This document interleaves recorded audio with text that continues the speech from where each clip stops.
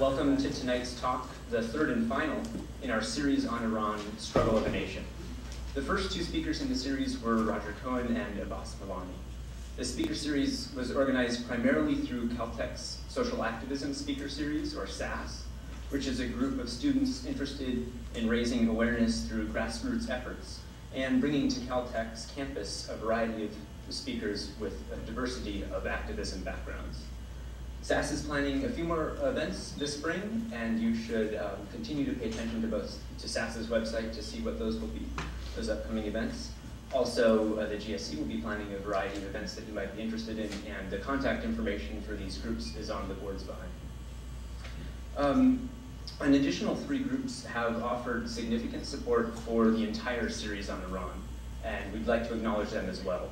They are the Caltech Y, the Graduate Student Council, and the Moore Hufstedler Fund, which provided the primary financial support for tonight's event, as well as the other 2. Now I'd like to introduce Ronnie Bryan, a 4th-year graduate student in computational and neural systems and active member of SAS, to introduce tonight's speaker. Welcome everybody to the third and final event of the series on Iran, Struggle of a Nation. It's my pleasure to introduce today's speaker, Karim Sadjadpour, who is an excellent choice for the final speaker because of his extensive experience studying not only Iran, but many other parts of the world. He brings that experience to his frequent blog posts, updates on CarnegieEndowment.org, where you can read about a lot of the latest analysis that he's been doing and that he delivers to the State Department and to the Senate and to the Congress to help guide United States foreign policy in the region. He has been studying Iran, working on this issues in this region for over 10 years, first in the International Crisis Group, where he did on-the-ground work in Tehran, and now with the Carnegie Endowment for Peace, where he's the one of the main analysts for Iran, and he also works on nuclear non-proliferation issues. Is everything okay with the lights for everybody? Everyone can see? All right, great.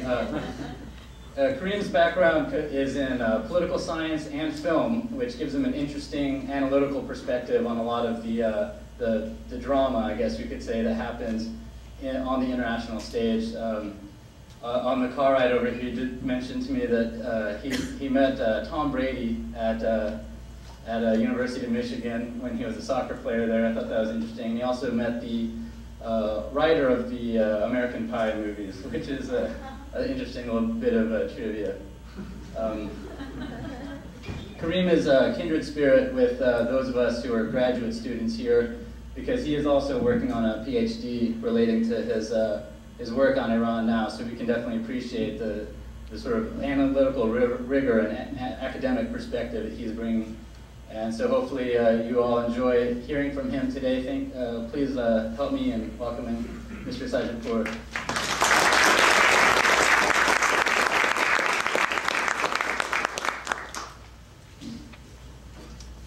Thank you all very much for coming. It's a pleasure to be here. What I'm going to focus on today is the topic behind me, how Iran could change, and how a changed Iran could possibly change the world.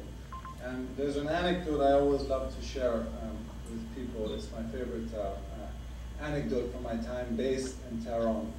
A friend of mine who lives in Iran once told me that life in Iran is either tragedy or it's comedy, but there's not much in between. It's tremendously tragic, the stifled human potential you see in Iran, especially this vibrant young population, but it can be comic the way that Iranians handle it with their characteristic wit and humor. So several years ago when I was based in Tehran, I was traveling to visit a friend of mine in central Tehran. And I always tell people that if you base your analysis of Iranian politics on what Tehran taxi drivers tell you, you could have predicted a revolution a long time ago. Because Tehran taxi drivers have very difficult jobs. They're constantly stuck in traffic, ingesting pollution, very angry with the government. And so this driver was very animated, That day happened to be, the object of his ire was the former president, Hashemi Rafsanjani. And I casually looked up at the street sign, thank you, and I happened to notice we were on a street called Khalid Islambuli Street. And some of you may remember who Khalid Islambuli was. He was the guy who killed Anwar Sadat, the former president of Egypt. And the Iranian government named the street after Khalid Islambuli because Anwar Sadat was a very good friend of the Shah of Iran.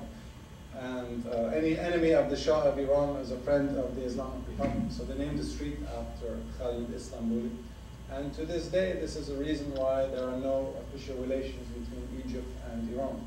And I was curious to get this guy's reaction. So I said, do you know who Khalid Islambuli was? He said, I have no idea. I said, it's the guy who killed Anwar Sadat. And he was outraged by this. He said, Egypt is a great nation. We need to have relations with Egypt. What kind of a government do we have that names streets after assassins? And unintentionally, I got him very worked up and animated. And I was worried about his capacity to drive at that point. I said, take the next right turn, please. It doesn't matter which right, just take the next right turn. And we took the next right turn, and he looked up at that street, and it was Bucharest Street, the capital of Romania. And he looked at me very angrily, and he said, who did that bastard Bucharest?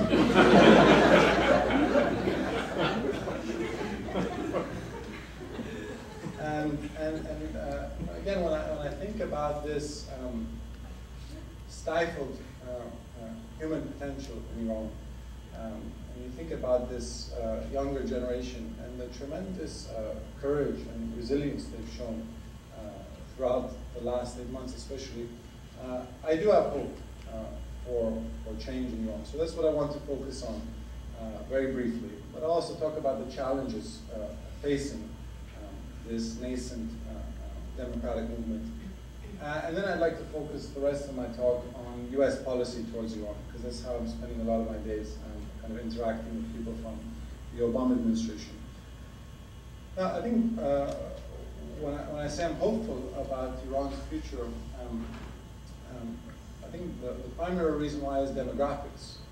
You look at this country in 1979, when the revolution happened, Ayatollah Khomeini encouraged people to have a lot of children to produce this robust Islamic society. In 1979, the population was 35 million. Today it's about 75 million. So 40 million Iranians were born after the revolution. They have no inherent enmity towards the ancien regime. They have no inherent loyalty to the Islamic Republic. And 2010 was a much different world than 1979. We're in the age of satellite television and the age of the internet. And it's much more difficult to keep your population in the dark.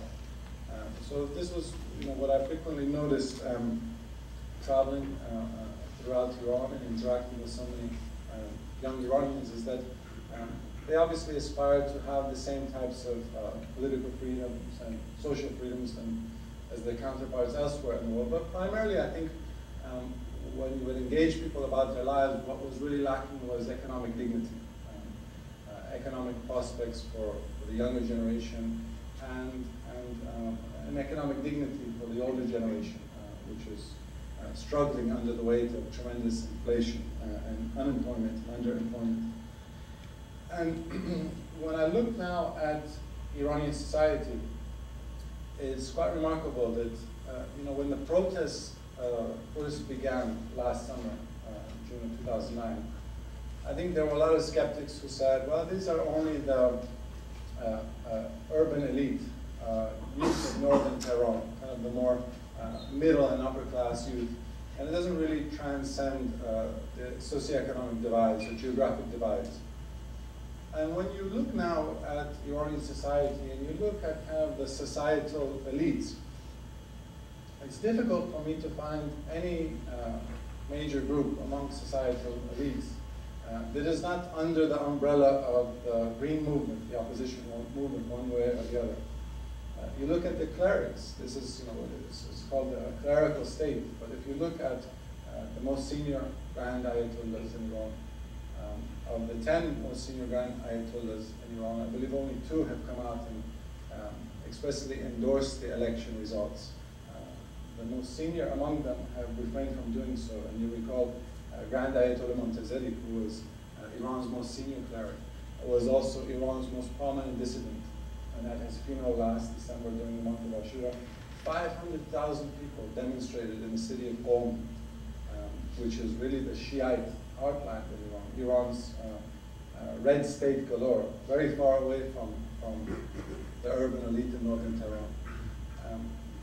Then you look at the other kind of societal elites, artists, actors, actresses, filmmakers, musicians. I can name for you so many of these that have expressly put themselves under the umbrella of the Green Movement. There's a very famous musician, I'm sure that some of you know, Mr. Shahjarian, who told state television they no longer had permission to use his music in state television broadcasts. Some of the country's most famous filmmakers, like Mohsen Makhmalbaf, will become almost spokespeople for the cause of the opposition. And very importantly for such a young society, which is so crazy about football, or as we say here, soccer, the Iranian soccer team and the most kind of prominent athletes have come under the umbrella of the Green Movement. So when I look at this society, it seems to me all of the various societal elites, ranging from the religious elites to artistic elites to many of the political elites, have found themselves under the umbrella of this Green Movement. Now, as I said earlier, I think that there was a lot of skepticism from people who said, well, Iran is a religious society, it's a traditional society, and therefore people like the idea of having an Islamic state, an Islamic republic. And I recalled another anecdote from my time based in Tehran several years back. I was traveling to go meet an advisor to President Khatami, then President Khatami, a guy called Mustafa Tajzadeh, who happens to be in prison right now. And I remember I was again engaging this taxi driver about politics, and in the first half hour he was quite outspoken in condemning the government and complaining that the mullahs are crooks, etc. And the last 20 minutes I asked him if we could just have some quiet time so I could prepare for my interview. And he said, sure, no problem, Mr. Karim. And about 5 minutes before he was about to drop me off, out of the blue, he asked me a question. He said, Mr. Karim, do you like kharboza? Some of you know what kharboza is. It's a type of melon in Iran. He said, do you like melon? I said, sure, I like melon. And he said, how about asal, honey? Do you like honey? I said, yeah, I like honey too. He said, you know, you should never eat these two together because it will create a stone in your stomach. So avoid eating these two together. I said, okay. Promise I won't eat melon and honey together.